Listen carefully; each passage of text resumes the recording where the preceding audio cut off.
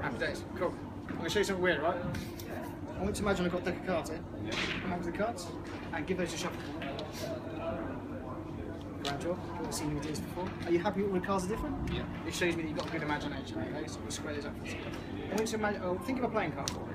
Any playing card you want. Whatever you're thinking of now, though, change it to something else. Something you would normally like to think of, or something you're quite fond of. Card related. I've done that. Yeah. Perfect. Okay, you happy with the cards you got in mind?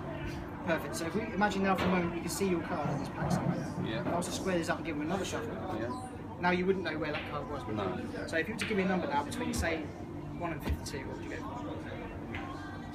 12. Happy with that? You change your mind if you want?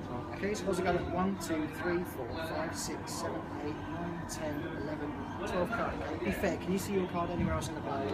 No. So the 12th card was the 7 of hearts.